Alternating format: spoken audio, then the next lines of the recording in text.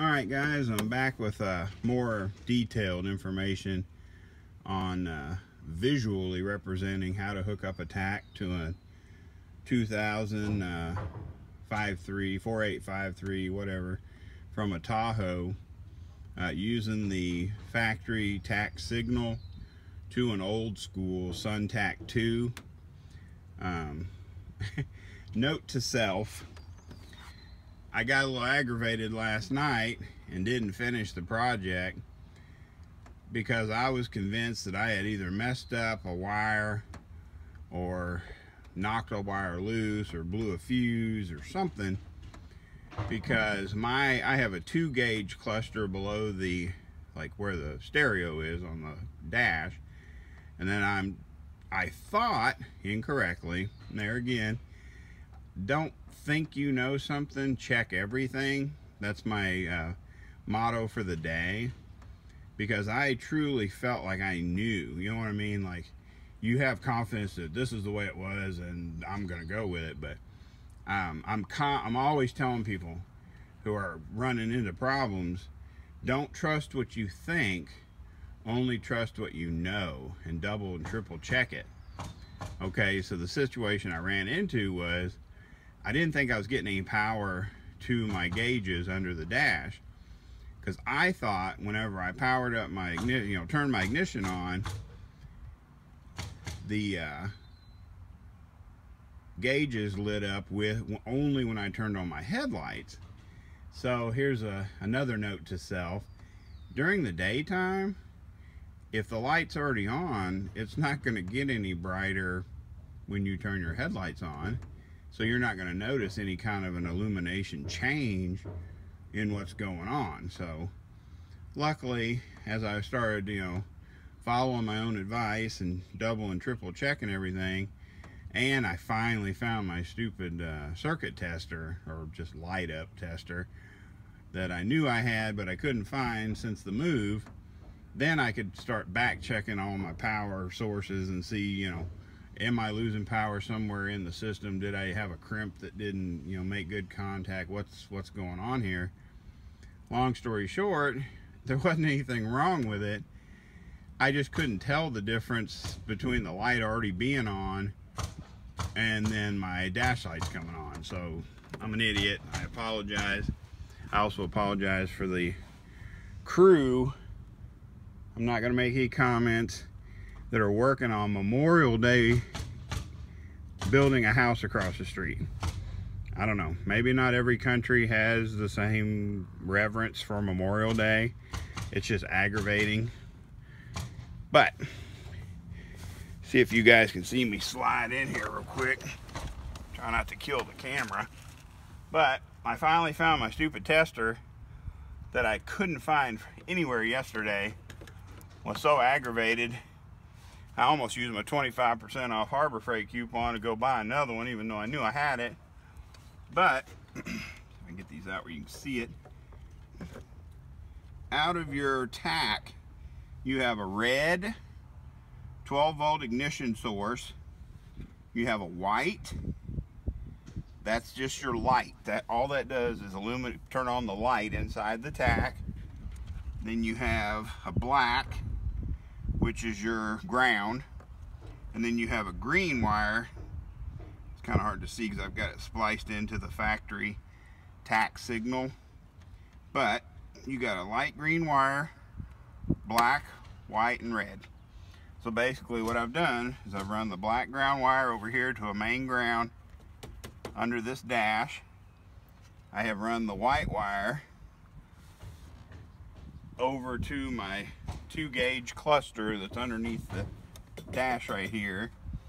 Now what I've done is I've spliced together the power lead, the main 12-volt ignition source for the tach, and the wire that I'm using to feed my lights, if that makes any sense.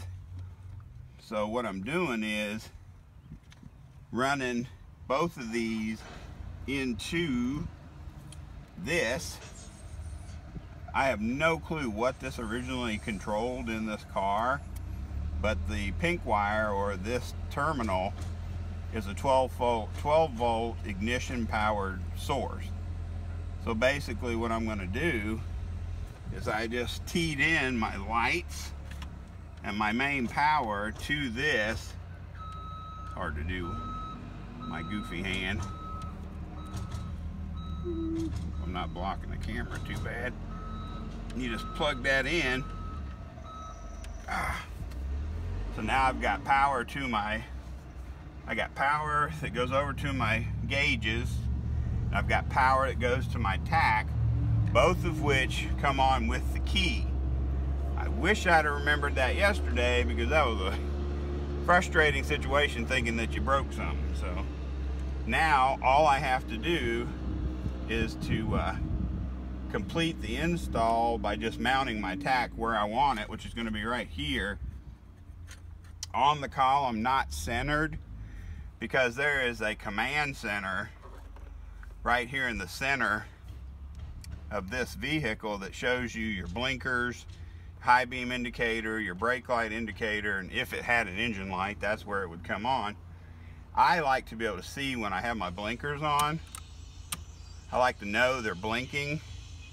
High beam indicator, that's kind of important when you're cruising down the highway and you're trying not to, you know, blind people. But I wanted to show you guys something because it was absolutely hilarious to me. I don't know if you guys will enjoy it near as bad, but see if I can jump out and grab the camera instead of trying to make everybody sick here. I actually originally wanted to mount my tach inside the dash. Let me get a hold of this thing. I wanted to mount my tach inside the dash where my factory speedometer used to be, but it just wouldn't work. The size of the tach wouldn't work with the chrome bezel, and when you take the bezel off, the stupid glass falls out. So poop can that idea. But here's the funny thing. Does anybody notice the lid from a Quick Trip cup blocking that hole? That's hilarious. I literally was searching my garage for anything I could find to try to black out where the speedometer used to be, because it looks like poop. And literally, at the last second when I was getting ready to just give up and say, okay, forget it, and just put it back together, I came across that black lid from a Quick Trip. I think it's like the Big Q plastic cup or whatever. I just threw that thing in there and was like, okay, we're running it.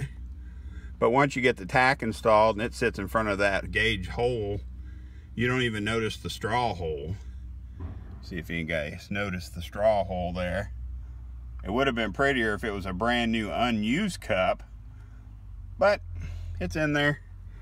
I'm running it. So just in case you guys weren't aware, these old school tachs set on 4-cylinder will work perfectly with the tach lead straight out of your computer on the LS swap. So anyway, I don't want to keep making anybody dizzy or making anybody sick, because when I'm freehanding stuff, I'm not very steady anymore, and that stuff bugs me. So again, I apologize for the diligent crew working on the house across the street with the air guns and different equipment going on in the background, because that's annoying. And I apologize for having to freehand part of this video. Hopefully it's not too shaky. I hope you guys are having a good Memorial Day, but I wanted to just give a little bit better visual representation of the wiring, the hookups, and the settings on the tach to make it work with the LS. So man, I appreciate you guys watching. Like, share, subscribe, all that good stuff, and be safe. We'll see you after the holiday.